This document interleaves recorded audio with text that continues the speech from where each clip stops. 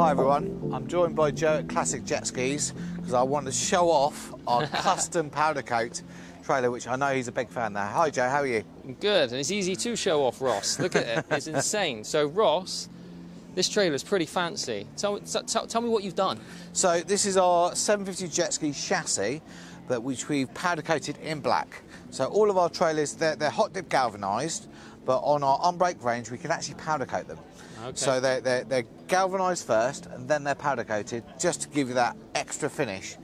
So the issue with powder coating from our perspective is the U-bolts. Okay. So our trailers are U-bolt construction. The issue with that is powder coating and U-bolts don't mix. Okay. So we've designed these U-bolt protectors just to give it that extra bit of coating. So these protect the bolts from biting into the powder coat, right? That's correct. But we don't stop there. We don't just powder coat the chassis.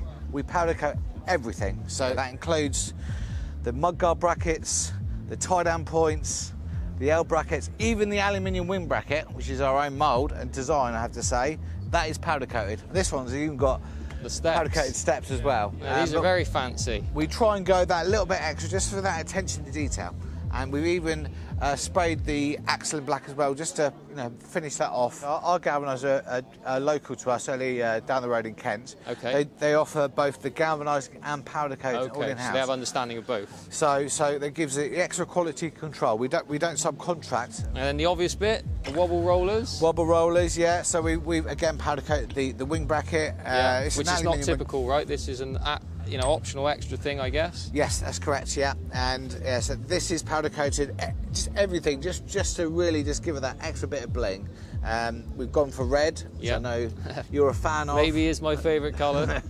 and we've tried to customise the whole trailer where possible in the red. So keel rollers, snubber block, winch straps, and even the light board. And it's all nylon, non-marking. Yeah, non-marking, recyclable materials made by us in our factory.